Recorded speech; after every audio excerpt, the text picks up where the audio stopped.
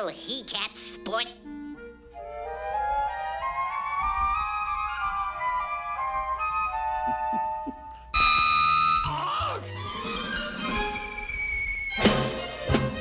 Goodness, Father. I know you said the little ones were rough and tough, but I didn't think that he could... He didn't. I just lost my footing.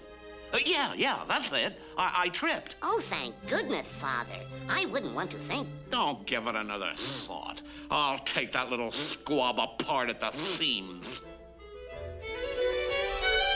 There goes a courageous pussycat, I guess.